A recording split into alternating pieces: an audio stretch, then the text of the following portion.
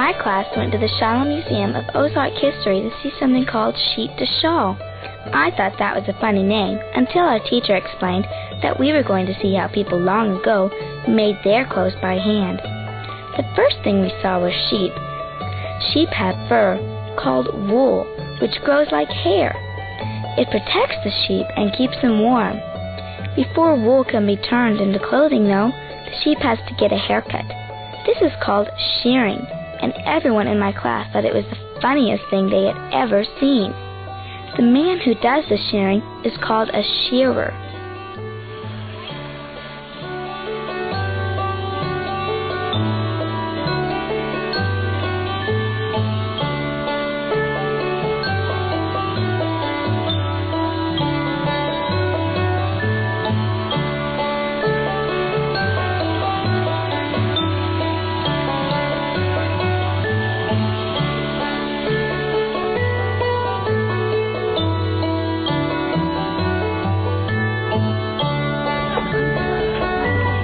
When he finished, the sheep looked naked. We each got a piece of wool, which felt really oily.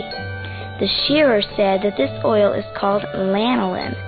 It is really good for the sheep's skin and makes any cuts or wounds heal faster. The shearer said that it's also really good for human skin and that it makes his hands very soft. Lanolin is used in a lot of hand creams, body lotions, and other beauty aids. The shearer was really nice, and he answered a lot of questions from my class. He showed us how the wool has a crimp in it, like girls put in their hair, and this makes it strong and stretchy.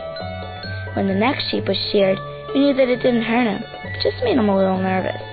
He was a young sheep called a lamb, and this was his first time to be sheared, kind of like when a little kid gets his first haircut. The shearer had explained that he has a special way of holding and turning the sheep while he shears. The kind of shears he uses are electric, but he told us that a long time ago people used hand shears that looked like a big pair of scissors.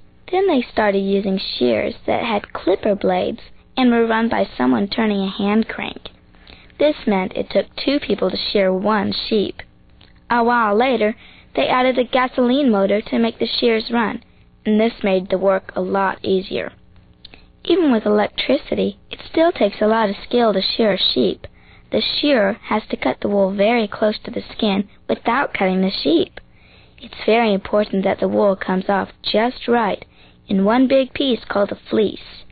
This fleece is then put in a wool bag and packed down tightly. Sheep farmers today sell these bags of wool to factories that make clothing. Watching the shearing was so much fun we could have stayed all day, but we had to move on to the next part of the demonstration. When we went into the museum's log cabin, we found a group of hand spinners using spinning wheels.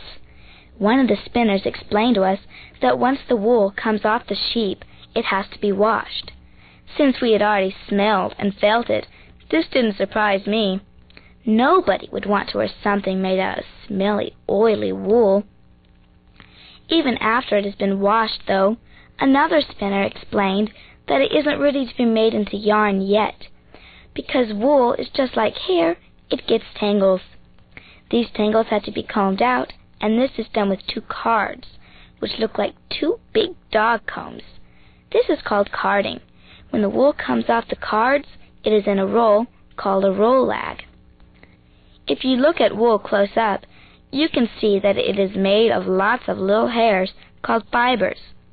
When she pulled the fibers in opposite directions, they just came apart. But then, when she twisted the fibers, the wool wouldn't come apart. That's what a spinning wheel does. It twists the fibers. The kind of spinning wheel she uses is called a great wheel because of its size. It is also called a walking wheel because when you use it, you have to step back and forth.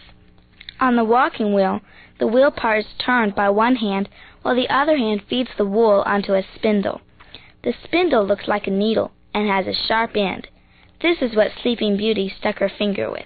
Ouch! The other spinners use smaller wheels called treadle wheels. These wheels are faster than the great wheel, and you can sit down while you use them. The wheel is turned by foot, so this leaves 2 hands to work with the wool. The spinning part of the wheel is called the flyer, and it is what puts the twist into the wool. Once it is twisted, the yarn goes onto a bobbin. The spinners make it look easy, but I could tell it took a lot of skill to do. One of the spinners explained to us that wool comes in different colors. Sometimes you might have black wool from a black sheep. The wool can also be dyed different colors, and this is usually done after it is spun.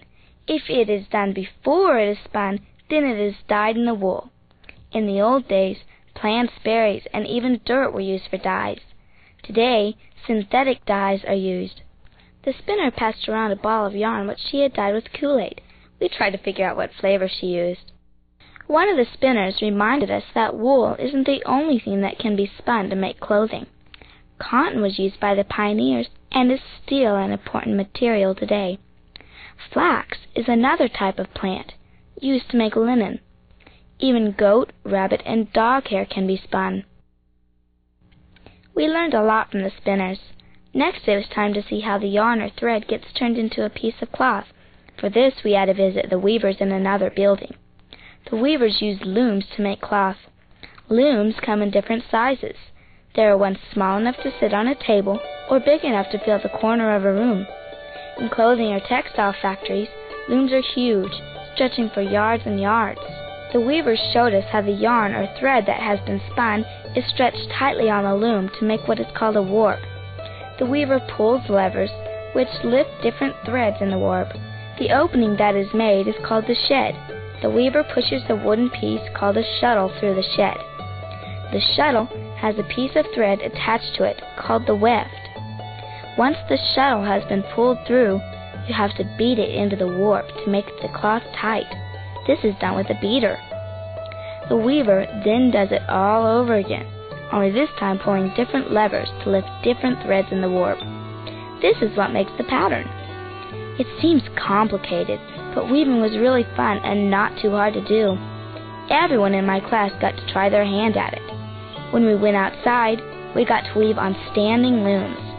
These are easy to make, since they are just sticks tied together to make a rectangle with legs. The warp and the weft are made out of yarn that you buy at the store. I just wove my piece over and under, over and under, over and under. It made a pretty pattern. By the time we left sheep to shawl, I learned a lot about all the work that pioneers put into making clothes and blankets. Shearing, washing, carding, spinning, dyeing, and weaving.